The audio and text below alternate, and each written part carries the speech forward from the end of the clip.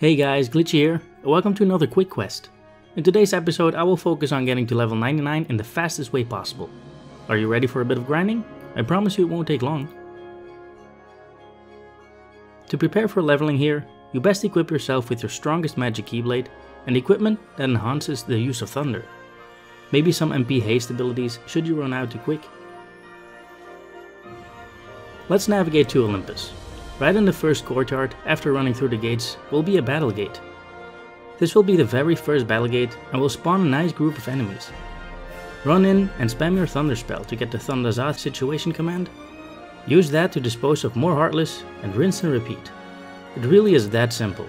Using Ever After will occasionally grant you with Arrow Za, which also helps out a lot. If you want to get the fastest time out here, like I went from 55 to 99 in 45 minutes, you can use a bit of a strategy here. You can go in, thunder the Satyr until you get Thundaza, then run behind this middle pillar thing when the flame cores spawn. Use Thundaza to dispose of those and you'll likely only have water cores and some Satyr left. Use thunder again to get Thundaza, and when you only have water cores left, use fire on them. Keep repeating this battle gate and you will be level 99 in no time. I spent some time looking for other ways, but this was clearly the fastest I could find at the moment. Well, that was it. Hope you guys enjoyed the video and that was helpful to you. There are surely more guides to come, so stick around for those. Until the next time, stay safe and may your heart be your guiding key.